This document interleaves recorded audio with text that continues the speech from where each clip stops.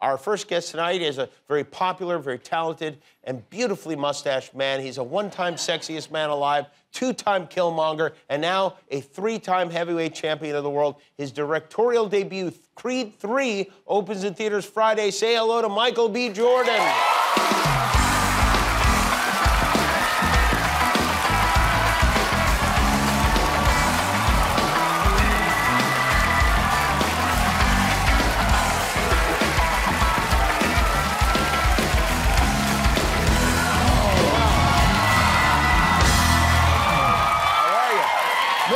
Coming here. You know what? I bet you.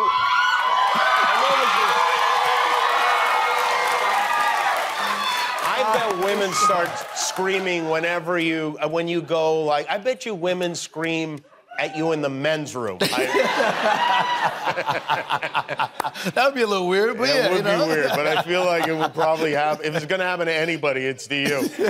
Do you ever feel scared? Like when I don't mean in general, I mean like, do you ever feel like, oh no, there's too many screaming, excited people here, I'd better get out of this? A little bit. That's why I got my man Jarvis, security, is holding it down. But yeah, I think, you know, when you go certain places, it starts out like maybe one or two, and then the frenzy starts to happen. When people start pulling and screaming, it becomes a little much. Yeah, right. And you just go. I try to calm them down. Like, it's okay, breathe, everybody breathe. Breathe. And that kind of buys me some time, and then I'm out of there. Do you ever just look up to the heavens and go, God, why did you make me so handsome? I blame my mom and dad. Your mom's in the audience tonight, right? In fact, not only is your mom here,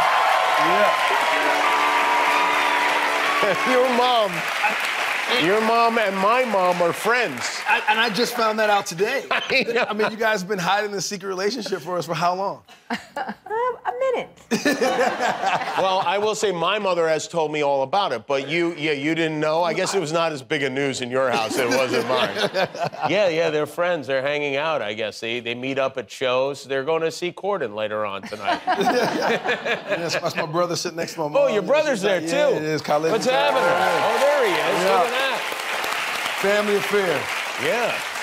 Look at that. So is the whole family, I know you got the premiere across the street tonight. Is the whole family going to the premiere? It's the first time everybody's going to see it together, so I'm really, really excited to share it with them. It's a real personal movie, and it means the world to me. So to get their opinion and see what they think about it is going to be a big Now, do you welcome their opinions after the film? All of their opinions? Yeah, for the most part, they'll give it to me straight. They're not yes men at all. They'll tell me exactly what they think about it. Really? They'll pick the right time to tell me. I see. But they're always going to tell me the truth. Has your mother ever given you a bad review of anything you did? Oh, baby, we'll get them next time. Don't you worry. You stay off the internet now. Don't go on the internet now. You just put your phone down for a couple days. Thanks, Mom. I got you. I actually have a question for your mom. Do you, when you're watching these fight scenes, do you get upset watching your son getting punched? And then we'll ask that of my mom as well. It's definitely hard to watch. It's hard to watch? It's definitely hard to watch. You know? Wow. But the makeup people, they do a wonderful job. So now I've kind of come to terms that it's just acting. It's not real. He's not getting hurt. Oh, it's acting. I didn't realize that. You got to keep telling yourself that. Yes, a little bit. This is, I mentioned, your debut as a director. Yes, sir. Which is, and I don't know if you look at this kind of stuff, but you know you're getting very good reviews. You got like 90% on Rotten Tomatoes right now. That's an accomplishment. That's an exceptional number. Do you look at that? Not all the time, but my publicists, they manage my expectations and my emotions, so they'll show me a couple good reviews every once in a while. Okay. But for the most part, I try to stay out of it. Right, yeah. It's nicer to have somebody kind of go through those first. Just to make sure, you know. It seems like you're pretty safe if you go through them yourself. I think I'm pretty When you are directing something that you're acting in also, which seems very difficult, do you call other actor-directors? Are there people that you can reach out to get some guidance? Yeah, you know, I've been blessed to work with a lot of great filmmakers over the years, and most recently, like, you know, Denzel Washington, you know, somebody that I spent a lot of time with, and just watching, observing, and, you know, asking for advice, you know, Bradley Cooper, Jon Favreau, you call these guys and go like, hey, tell me what I need to know. Yeah, I wanted to talk to actor-directors, you know, who really, like, knew what it was going to be like from transitioning from in front of the camera to behind the camera, but one thing that Denzel always told me was like, listen, you got a storyboard, and I'm like, storyboard? Like, like, what do you mean? Like, no, I'm gonna get you a storyboard artist. And we were in the middle of rehearsal, and he picks up his phone, and he calls this guy and was like, hey, Warren, it's D. Yeah. So remember that kid I was telling you about? Yeah. Well, he's gonna hire you. All right, cool. And he gives me a throne. I'm like, oh, thanks, D. Appreciate that. So I immediately started pitching him the movie, and that was my first storyboard artist that I got on Creed 3. So that was an excellent. And was he right? Was that super important when it came to? So crucial. Just shot list and really prepare. What scenes are you gonna actually shoot and what shots that you actually need. Storyboards were a lifesaver for me. And you have like a comic book about the movie at the end of it, right? I saved all of them. You did? Yeah, I saved all of them, especially for the fights. You know what I'm saying? I saved all the storyboards that I have. I'm gonna turn it into like a little collage on a wall one day. But it's memorabilia. Yeah, that's pretty cool. Do you save stuff like that? Are you one of those guys that keeps all this kind of stuff? I keep all the gloves, the shorts, the robe. You know what I mean? Certain little things that mean something to a character. I'll keep it. Yeah. You become like part of like being in these movies when they're super successful. You become kind of part of the boxing world, right? Definitely. Yeah. Like I have like for the rest of your life. No, that's it. I mean, everybody's gonna come up to me like, throwing the punch up. That's gonna be the thing. I used to see Sly do that all the time, and now I get it. People are randomly coming up, smacking off the table. I'm like, I'm trying to eat. What's going on? Yeah, Adonis Creed, we meet again. I just met you. What are you talking about? But I'm looking forward to that. It's a big day. Oh, is this how many premieres have you had for Creed 3? For Creed, one. We had Mexico City, then we had Paris, we had London, we had Atlanta, we had and Chicago. This will be like the 5th or 6th premiere that we've had so far. Are there more after this? We have one more in Japan. Okay. We got one more in Japan, at the end of May. It's my first time going to Tokyo. I can't wait to go. Oh, you never been there? Never been, man. Oh, that's going to be great. Be a good time. Dude, that will be weird to go there and have people know you in a totally different country. Where It's going to be cool. I mean, in my mind, I've been to Japan like numerous times just for my love of anime and just like on Instagram, just kind of like being through that. But I can't wait to go. Now, I hope this happens in Japan because down the block from us, I don't know if you know, this billboard just went up. And this is Calvin Klein. That's up right now, isn't it? Yeah, that's like just right down the block from us. Have you seen this in person yet? I have not. This is actually the first time I'm seeing it, and just first time I'm seeing it. Did they tell you which picture they were going to use for the billboards? Not that one. No. But it works. It works. Almost looks like you're Superman-style flying or... Oh, wow. What happened? Put him... Okay, there you are. All right, back. Then there's more. That's not it. I mean, they really went to town on the photographs. Yeah. Mama, close your eyes. I'm sorry, Mama. I'm sorry. Mom, I'm sorry. I'm so sorry. Did you know they were taking these pictures when you had your pants off? I consented for this one. They had my approval. Are you now wearing Calvin Klein underwear at all times? I mean, yeah. You do? Yeah, okay, good. Do you have to? Did they say, hey, by the way, you now have to wear Calvin Klein underwear? No, but they're actually extremely comfortable. They're actually pretty good. They're pretty good. When you're doing a shoot, like an underwear shoot, which is what this is, you're selling the underwear. I guess I'm supposed to be driving by and going like, hey, I'd like to look like that in my underwear. But the reality is it's never gonna happen. But do you have like do you make sure like the room's warm and like there's a good amount of blood flow. It's a close set, you know what I'm saying? Sometimes it's good to get a good pump right before you go, you know what I'm saying? Yeah. Oh, the muscles. Yeah, the muscles, of course. You know all the muscles. It's good. It's good. These images live forever. You're right. Michael B. Jordan is here. His movie Creed 3. Every Friday. We'll be right back. I brought you into my home, bruh. You met my family. I put money up for you. Put the gloves on your hands like you asked. That's enough, Jolie. You put the gloves on my hands? Oh, homie. You must be punchy. Because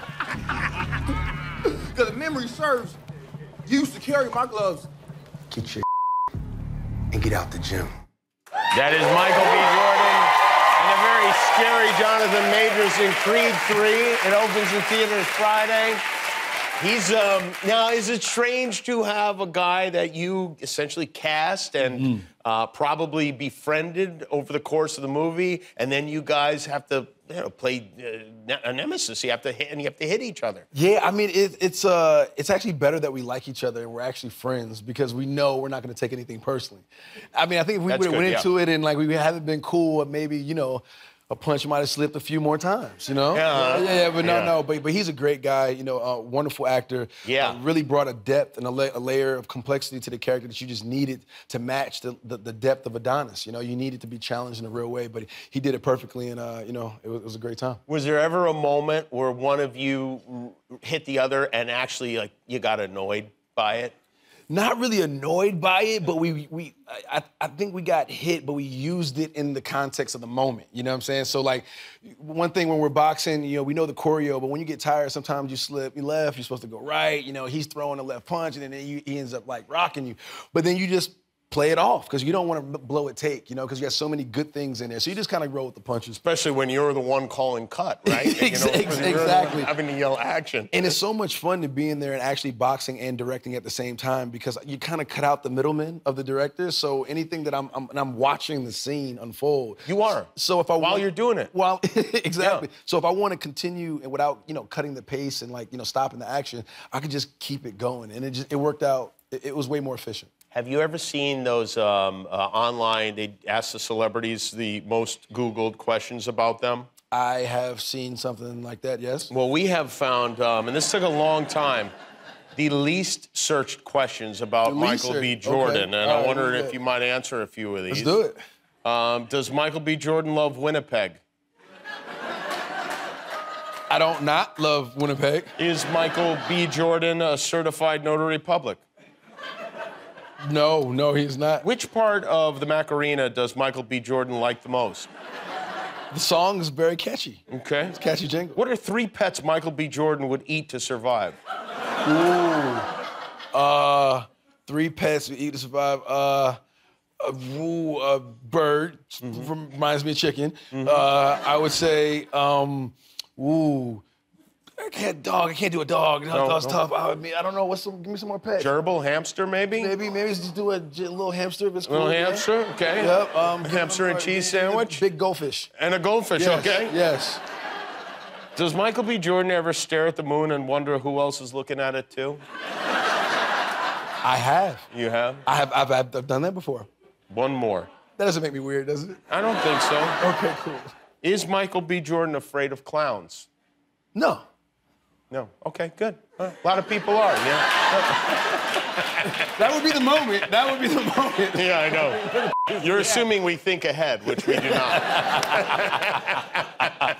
So you got this big premiere going on. Who's your date? Who was your date to the premiere? I don't Is that too personal a question? No, I mean, I know your mom is going to be there. Yeah, I mean, but technically that's not my date. No. I don't have a date. Would you be willing to take a date from the studio audience here tonight? Is the deal? Because I'm sure there are many single ladies that'd be interested. That would be cool. I mean, I have a better idea. How about, I take everybody to the premiere?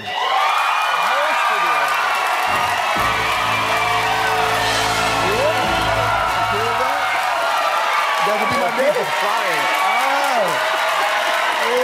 For real? You'll take them all to the premiere? Yeah, let's do it. You got enough room? I got enough room. I can find some room at the theater. All right. Yeah, it's right across the street. You're not going to have to tell a group of cousins that they can't come see the movie? Trust me, they won't let me hear the end of it. No, we'll find some room. Excellent. All right. Well, listen, you guys, we're going to stay to the end of the show.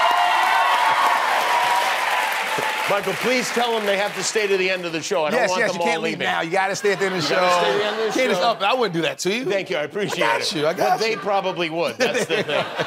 Yeah, you're all going to go see Creed 3. It opens in the movies on Friday. Michael B. Jordan, everybody. We'll be right back with Blake Shelton.